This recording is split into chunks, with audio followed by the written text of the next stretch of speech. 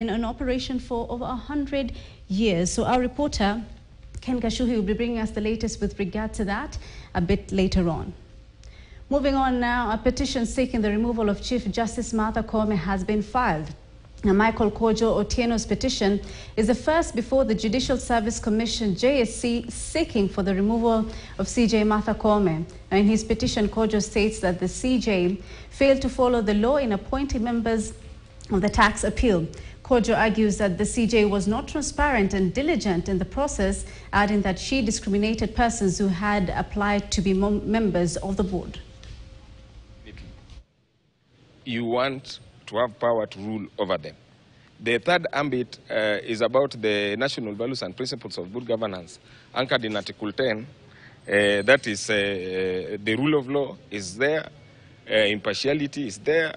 We also have got democracy is there and human rights.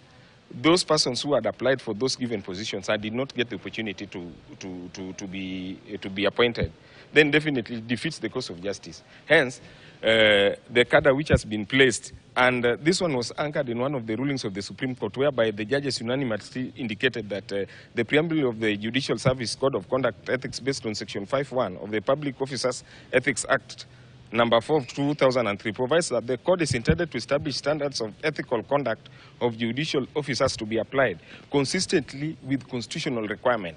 That is a legislation from Parliament. Hence, makes her unfit to hold public office.